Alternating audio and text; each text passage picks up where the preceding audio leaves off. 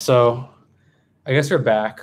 Like, thank you if you've like stuck around to like still be here. Yeah, thank you everyone. Yeah, for joining back here.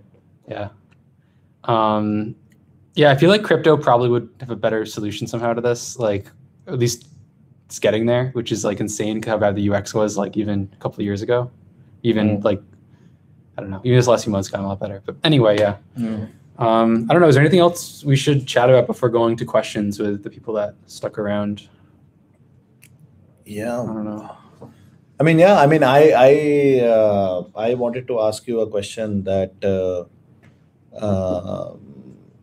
like first of all, like we were finishing on that, these developers and how the snaps they can snap feature on Mina they can use, and I feel that there can be very cool kind of features, like because for Polygon it will then Mina snap feature then almost starts becoming a oracle, right, which can have the real time data, right? So it's like really cool. It's like a personalized oracle. Yeah. That's pretty cool. So I can't wait for that feature now, like now that you have explained me and some of those these things. But yeah, like I was with you, I wanted to ask that today in our zero knowledge session, we were asked the panelists that which another layer one you see is doing some cool work. And I think Alex from Matter Labs, he said that he is very interested with Mina Protocol, and according to him you guys are working for the decentralization, and you guys are probably the only layer one team around there, be it like, and the under discussion was Solana and Avalanche and whatnot. They were saying that like because layer one will have to fight on the level of decentralization, and I think you guys are what Alex said, that you guys are the most decentralized layer one which is building around. So how did you guys achieve that level of decentralization, and what's the secret sauce there? I was in the audience. It was really nice to hear, actually. So this is like the main thing that we've like been focusing on. That's like why we've made such a lightweight blockchain. That's like why Mina exists, is so that we can have a solution that makes it easy to run a node, easy to validate the state of the chain, easy to bridge to other platforms as like a side benefit. It's like almost like it's like one of the main benefits now, but it's like a side benefit of having such a small proof as well, which is awesome. So yeah, I mean, I think that we've had like almost or around 1,000 different full node validators running on the network, which is like 1,000 is a pretty big number. Yeah. So I think like that goes a long way towards kind of evidencing the decentralization of what we've been able to do with Mina and the tech. So and then what is the geographical distribution of these these validators? Like, are they distributed across the world? It's I think like, I don't actually have percentages in mind, but like I think a substantial, but like less than 25% from the US, another like similar amount from Europe, and then the rest is just like really dispersed. Like we have a big community in Russia, we have like a sizable community in Korea, China, Southeast Asia. We have people, I think we have from every continent, someone running a validator somewhere. I think it's more than that. I think like we have, I want to say Genesis members are over 100 countries, which is insane. Like this is the Twitter card somewhere, it says exactly how many, but yeah, no, it's very geographically distributed.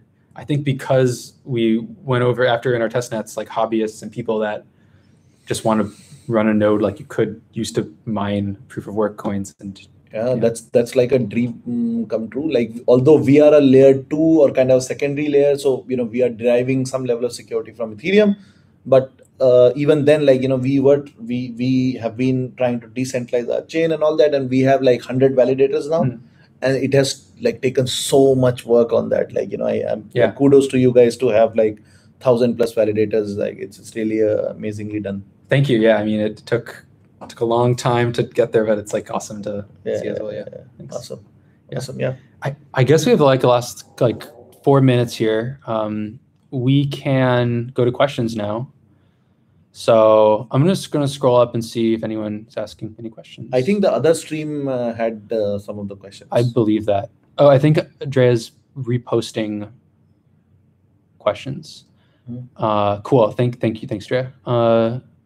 Question from the last stream chat. Are you considering entering the NFT market? I guess this is probably aimed at Mina because it probably does not make sense to aim this at Polygon. For Polygon, like I was like, we are the NFT market, like after Ethereum. Yeah.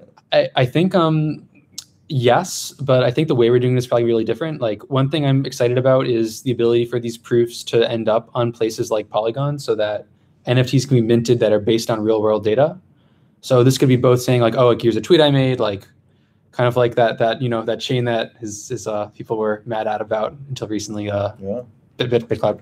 I mean, this is like the more I'm thinking about it, this is like a huge niche that you guys can carve out for yourself. Like, you know, I mean, like just like being the most decentralized oracle. You know, in a sense, right? And with ZK proofs, like, it's really crazy. Like, it is. I think that there's like the technology is just like, it's really insane what you can do with it, and it's going to have a really big impact. So I'm glad we're with Mina, we're able to start doing some things with it. So I think yes, but like we'll see exactly how. But there's I think some ways we can help the space in general with doing more NFT things, which is cool. In February, Mina and ETH started a cooperation. Polygon used zk-SNARKs, which is a directly solution to ETH as well. Is that what the collaboration ETH is all about? Or can we expect more soon? So so you know, we're interested in doing many different bridges to get like Mina on different platforms. And the key to all of this is that Mina is very easily verifiable by your end device or whatever, because it's a small zero-knowledge proof, but also inside of another smart contract. So we can reuse the same kind of technology that lets Mina be verified on ETH to have Mina be verified on something like Polygon as well, and in this case on Polygon. So I don't have anything to announce like right now, but like it's going to be like, I feel like I always say this, but like actually it'll be very soon now to like hear more about the Mina ETH collaboration. So anyway, there'll be more on that soon. How should regulators use zk-SNARKs? I'll answer this one, and then if you see any questions here you want to answer too, like feel free to jump in with them. I think that it really depends on the regulator. I think that one really big advantage to zk-SNARKs is that it avoids all these issues around sensitive data leaking, around people mishandling data, which is like equally, I think, a concern of regulators that they should be having. Like I think if I imagine like a future financial system or a future even like internet system, I should hand over the data that the other service needs to do what I want without handing over anything extra, so that there can't be any data leaks, so that like we're not exposing ourselves to the same risk. So I think they should view them very favorably, but I think they will see the opportunity to do that as they get more widely used for these kinds of use cases. Okay, I'm curious if you even answered this. Do you have an cool app in mind that can use Mina and Polygon together?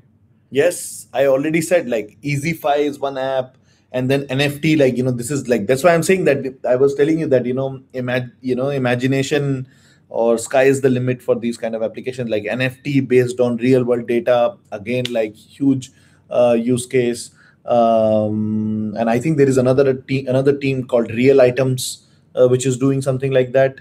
So that could be an interesting team. And these are not like, I'm not talking about these hackathon teams. I'm talking about these protocols or applications which are already like, $100 million valuation and all that. So those teams have the might to kind of build these solutions out in a production ready mode. And these are not experiments I'm talking about, right? And then, like, for example, some of the teams want to do under collateralized lending on their protocols. That would also be very cool.